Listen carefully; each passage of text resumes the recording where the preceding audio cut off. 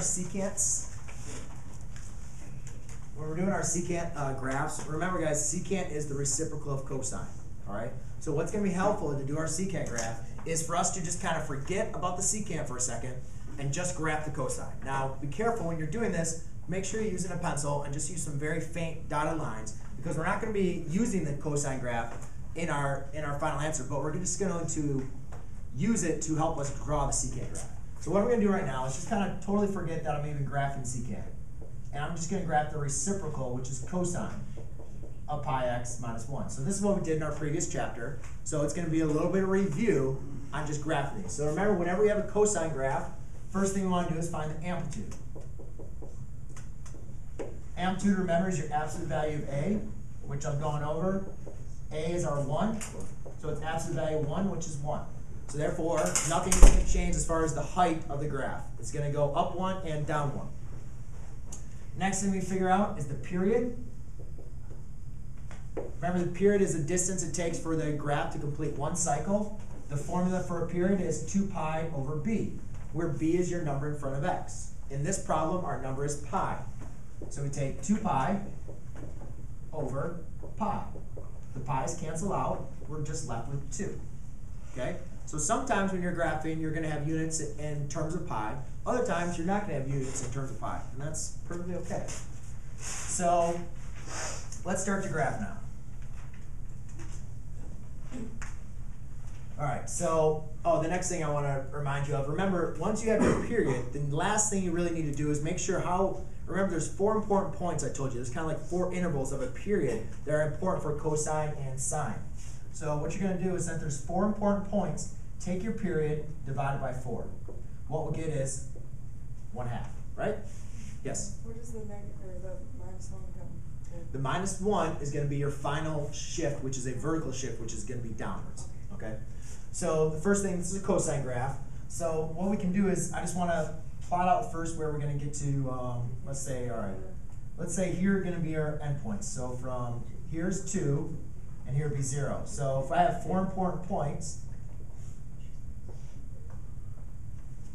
all right, kind of spaced out evenly. So therefore, the first important point is 1/2. Here would be 1, and here would be 3/2. How did I get to these points? I just kept on adding 1/2. So I first went to 1/2. 1/2 plus 1/2 is 1. Plus another 1/2 is 3/2. Plus another 1/2 is 2. Okay? That's why it's important to always take your period, divide by 4, and figure those out. Now, usually on a cosine graph, we would start up here, right? That's usually, we know that a cosine graph without any transformations crosses at 0, 1 when it has an amplitude of 1, which this one does. However, as you requested, this tells you to shift the graph down 1, okay? One real quick, I just want to remind you, if it was like this, it would now be a horizontal shift, right? But since the negative 1 is outside the function, we're going to shift our whole graph down. So instead of starting up here, I'm now going to start right down there. All right, and then, so it's going to be important. Let's have this be negative 1, and this be negative 2. All right, so now what we're going to do is, instead of this kind of being our x-axis, this is going to be top. I'm just going to kind of make a dotted line just to kind of help me remember. So now negative 1 is going to kind of represent this x-axis, and this will just kind of help me out too as far as graphing the problem. So we're going to start up here. We have 4 important points. We know it's going to start here and it's going to end here. On a cosine graph, we have a minimum that occurs halfway, and then we kind of have like 2 little intercept ways. So we have everything we need for our cosine graph. So we know the cosine graph is going to look something like this. Okay, everybody follow me? Yeah. Please put that away. All right. Now, remember, guys, a lot of times we need to be talking about different periods. So let's just add a couple points here. Let's go in the negative direction. So that'd be negative 1/2. That'd be negative 1.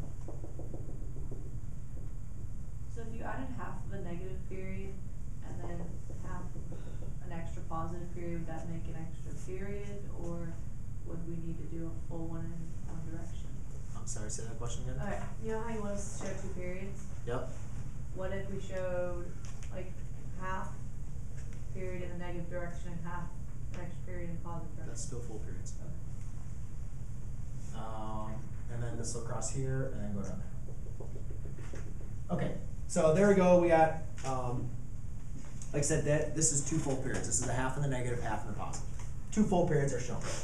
Okay, well now remember, whenever we're dealing, so now that's our cosine graph, right? So that's what we deal with cosine.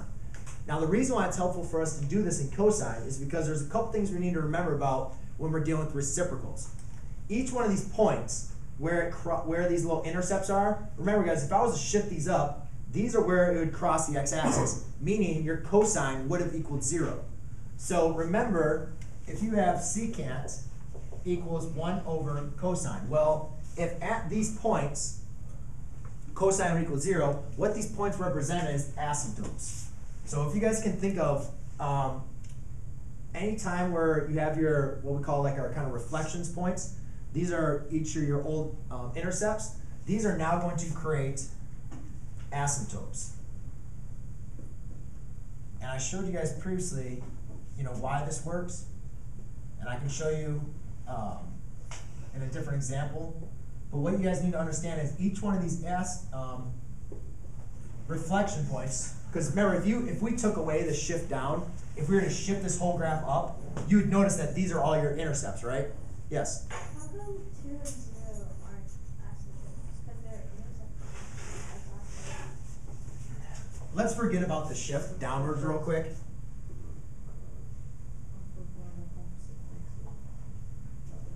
If here's just the regular cosine graph, right? Everybody see this? Yeah. At these what is my, so this is cosine of x, right? At these points, what is my y value? When I plug in, like, let's say, what is this? Cosine of, this is pi over 2. So cosine of pi over 2 is what? What is the y value? What is your output value of cosine of pi over 2? When you plug in pi over 2 for x, you get, what is your y value? 0, right?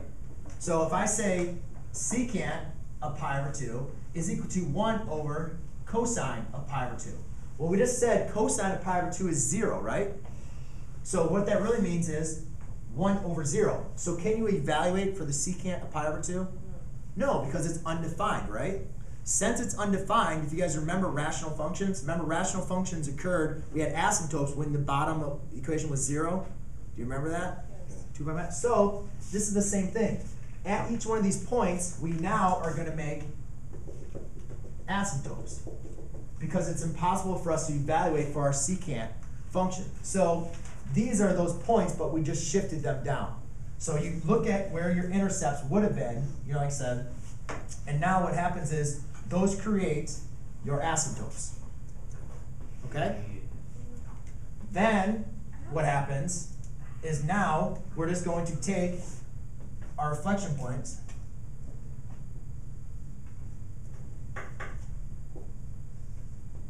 and pretty much reflect from your parabolas up here. Oh.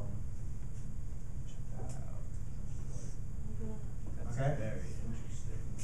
And then what we can simply do is kind of erase our cosine graph because we don't really use it anymore. And it was just used just so we could find, we don't really need this line anymore. Wasn't it like that? It was just to kind of help me understand like where those intercepts were so I could rewrite the thing. So then, you ever found a graph? Yeah. Ta-da. Yay. Make sense? Any questions? All right. You guys just need practice.